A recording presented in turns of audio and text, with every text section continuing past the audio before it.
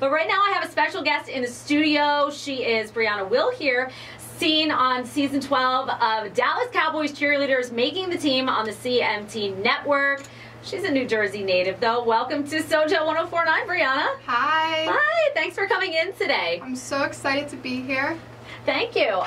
So I have long been obsessed with Dallas Cowboys Cheerleaders making the team on CMT, which could really kind of get me thrown out of South Jersey because Philadelphia Eagles are where it's at here. Yes, but ma'am. the process of what it's like to become not only an NFL cheerleader, but an elite NFL cheerleader, Dallas Cowboys cheerleaders are known all over the world. That is the pinnacle. So I guess from my perspective, you graduate high school and you immediately just move to Dallas. Yeah, 2 days after I graduated, I flew right to Dallas. Why Dallas Cowboys right away? Dallas Cowboys Cheerleaders is known to be world class, and I just wanted to shoot for the stars and just aim high. Were you, was this something that you've always wanted to do? Like anyone in your family grow up Dallas Cowboys fans, or did you actually watch the show too and say, hey, I think I could do this? Actually, my parents have season tickets to the Eagles games, and when they're on the away games, we watch them on TV, and the camera just shot by the Dallas Cowboys Cheerleaders one time, and I was like, I definitely need to be a part of that team. So obviously you've been a lifelong dancer. When and where did you start your training? Like how old were you and where did you train? In South Jersey, or I know you have family in Delaware as well? Yeah, I originally started at like a dance studio just for fun called D-Dots, and when I grew up a little bit more, my mom realized we need to take this a little bit more seriously, and I danced in Woodstown at WSJO Dance Conservatory. And then I started in middle school dancing at a performing arts school in Delaware called Cap Calloway. And I switched studios to a studio in Delaware called American Dance Academy. So from there you say, maybe the NFL is for me. Yeah. So what was your experience like in Dallas? Who did you move there with? How do you find like an apartment there? What are you thinking going into an open call with 400 girls, Brianna? You don't know what to expect. The days are so long, but when I flew to Dallas for training camp, I was staying in a hotel my whole time there. My mom and dad visited me at separate times and tried to keep me company, but I was mostly by myself in the hotel room. Just focusing on dance. Yeah. So you, very early on, Kelly Finglass is the director of cheerleading for Dallas Cowboys Cheerleaders. She's become a reality star in her own right at this point, with, you know, a million Twitter followers. You landed on her radar very early on. What did that feel like? I feel like they really focused, the TV series focused on your story for a pretty long time. My goal in the beginning was just to really just show them my solo in the finals, and I made it past that, so I'm really proud of myself. But just to know that Charlotte Jones and Kelly Finglass and Judy all just loved me, it just feels good.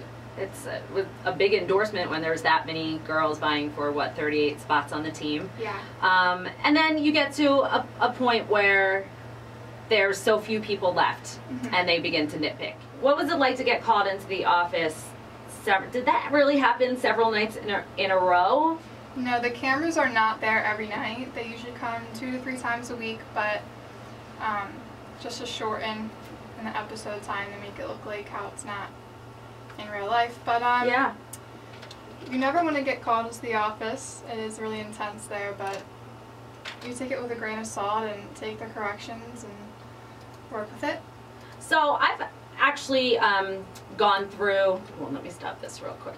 Oh, technical difficulties, just a minute. Okay.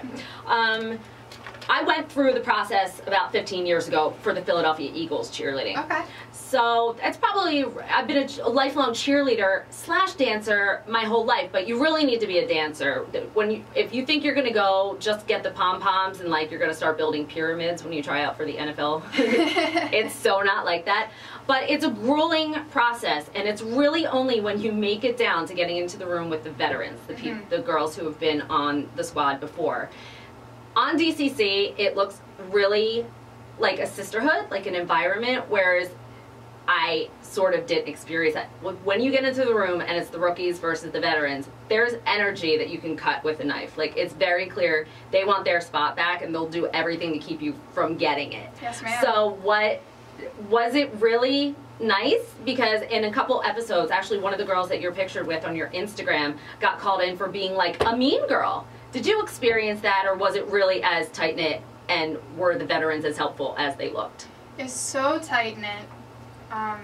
They're the nicest girls I've ever met. I would go back to Texas and stay the week with them again. I love Tess. She was one of my group line buddies during practice for kicks, and I'll never forget my experience there with them. You just have to stay close because it's such a difficult time, just being away from your family and not knowing anybody but them, and you're with them for a very long time during the day. So it is a very tight-knit group, and we all love each other. That's really cool. It is. That cool. makes me happy to hear. Yeah, it's just a big family. Because it's so competitive. I don't know if people who haven't auditioned before realize how rigorous the process can be, both physically and mentally. What was it really like having having TV cameras on you, like, all the time? It's strange, and at 2:30 in the morning, you don't always want a camera in your face when you're crying, but you just have to deal with it and work with what you got. So it really takes a lot longer? Yes. Because you're sitting in the fitness room, and obviously they have to go and set cameras up in Kelly's office and call one girl in at a time. So even though you may have finished practice at like 10:30 at night, you're hanging around for 4. See, these are the things we don't get to see. Yeah. It's very curious to me. So, all right, so you made it almost all the way there. I think you were eliminated with, what, like 43, 44 members on the team, and they're going to get down to 38 eventually, something like that. So, yeah. You got that close. Are you going back? At this time, I don't think it's the right thing to try out next year, but I think maybe in a few years, once I'm grown up a little more, I think I might go back. But as of right now, I'm just going to go to school next year and get a degree. Do you think in the meantime you'll keep it local, maybe try out for Eagles cheerleading? Maybe. I do go to their games. I do see the cheerleaders often, so it might be fun to try. I mean, if you made it all the way to almost the end of DCC, I think they would be so silly to not make you part of their squad. I would love to see that. Well, I'm so happy to have met you. It's been a fun ride. I can't wait to see how the season ends up. Do you watch very often? Like, will you watch? I watched up until training camp, and then I think I'll probably start watching again, but I didn't want to. The feelings are so fresh to me, I didn't want to watch myself go through them again so recently, but... Yeah, it was emotional. It was really dramatic, but I honestly applaud you for doing it. It took me like a good...